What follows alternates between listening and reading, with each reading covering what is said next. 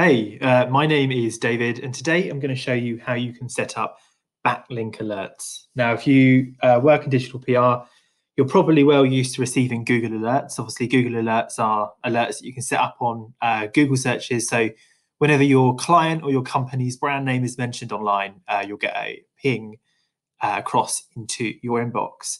You can actually do the same on backlinks using Ahrefs, and you can let it ping you when you've lost a link or when you've gained a link, which can be really useful to know because obviously it's the link that is important when it comes to SEO and digital PR.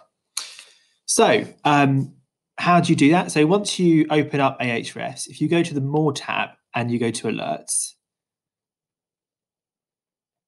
and here you can click New Alert and just really simply pop in the domain of your client or your company.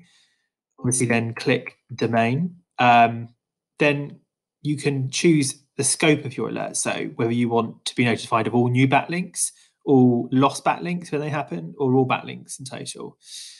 Then you can set how often you want to be notified. So on a weekly or monthly basis, I recommend weekly, and then go add. And there you've got it. You've set up a backlink alert.